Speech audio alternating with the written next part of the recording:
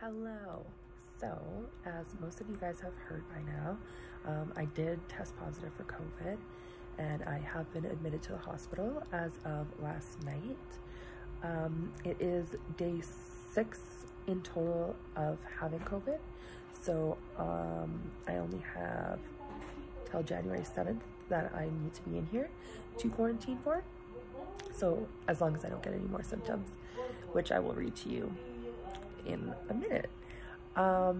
Yeah, my symptoms started December 26th, I believe, at the night. What happened was as I was heading to bed, I felt a headache, and which is really weird for me, as I've probably had 1 to 2 headaches in my entire life. So I ended up taking a Advil and just went to bed, and that was fine.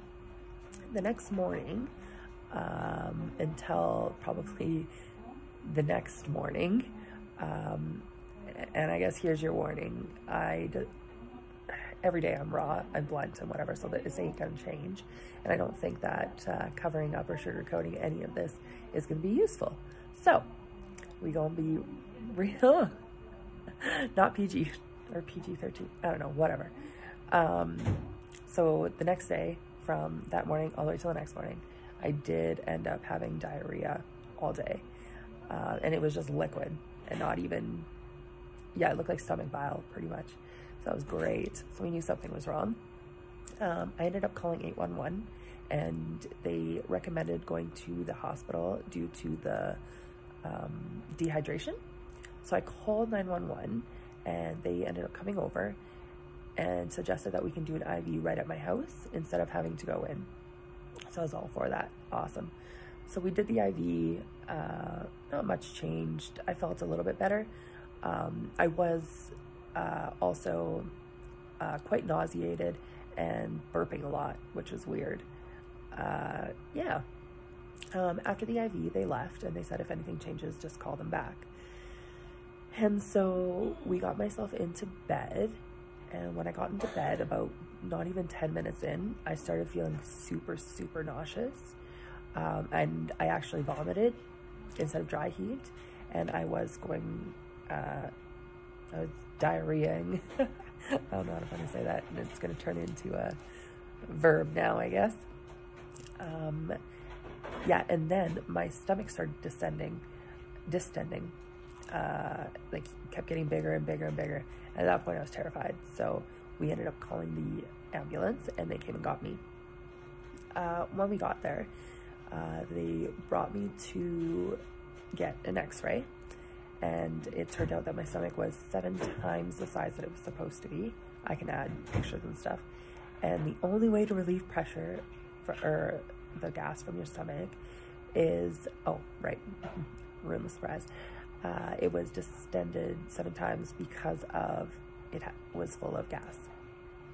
They don't know how it got there and how it happened, but the only way to relieve it is to have a G-tube. So that is a tube that goes up your nose all the way down your throat till your stomach. Oh, one of the worst experiences of my life. And I had to have that in for about an hour, and it didn't even really work. And I'm not sure why, or maybe that was just our priority at the time. I wasn't even really thinking. I wasn't even talking because it hurts to talk. But I wasn't tested for COVID that day. And that would have been the 28th or the 27th. No, 27th. Because and I also called in sick to work because of that and those symptoms. Yeah, so we did that. I ended up going home. And that was that. The next days to follow after that, I was really hot, but I didn't have anything to check my fever, so I never did. A tiny bit of a sore throat. Didn't hurt to swallow, but felt like my throat was itchy or scratchy or something. I had muscle aches. I was extremely exhausted, but I just figured from my copious nights of staying up late, not getting any sleep, coming to the hospital, all of that. So I just figured that was that. Let's see here, muscle exhaustion. Oh, loss of appetite for sure. After extracting that much feces and vomit and all that, definitely didn't have an appetite.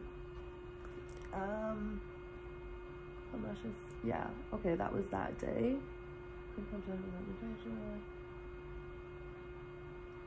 Okay, and then not yesterday, but the day before, I actually lost my sense of smell and taste.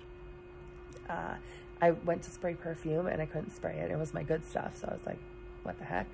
And then, so I went and took a sip of a juice box to see if I had my taste, and no. So at that point, I pretty much figured I had coronavirus, but I wasn't having any other really hardcore symptoms.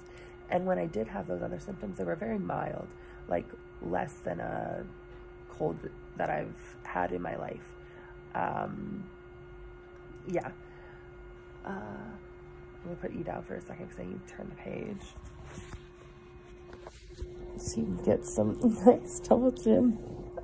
La la love it. Okay.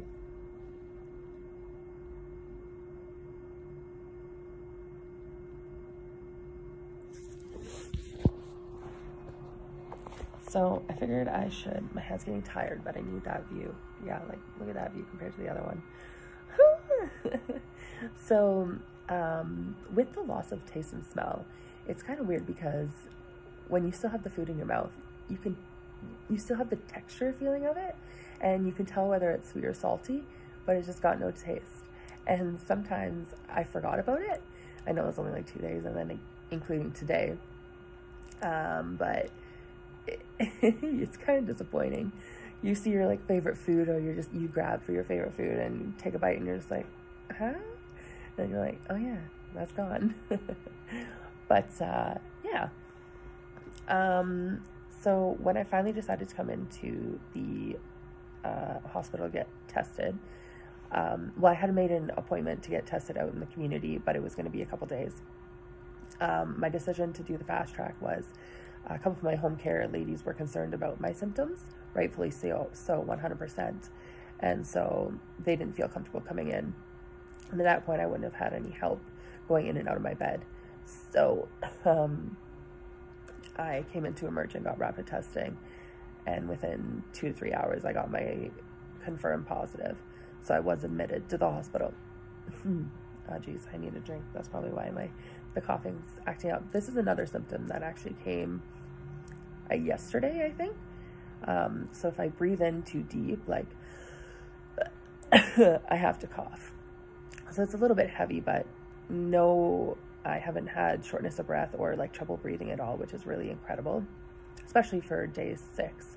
So most likely I'm on the mend, which again, for my case, being in a wheelchair and my immunity, I was terrified at the beginning of all of this that I would get the worst end of it. I think that was a big reason why I wanted to do these videos as well, is not that it's not bad, it is 100% bad, but it wasn't as bad as I thought. I literally thought that I would die if I got it. So I was petrified. Yeah, so if you guys get weird symptoms, and that's the thing, is it's different for everybody.